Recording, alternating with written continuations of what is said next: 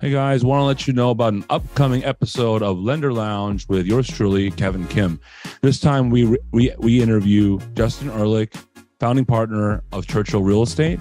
And today Churchill Real Estate has really become a household name in the private lending industry, but we didn't know a lot about their history, and they really became big on the scene starting in 2020, 2021.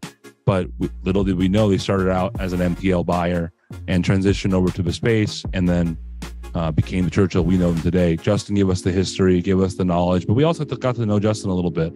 He's a person that we don't really see out there a lot, and I really, enjoyed the chance to sit down with him and get to know him personally and learn more about his view on the industry and his view on raising money at the institutional level.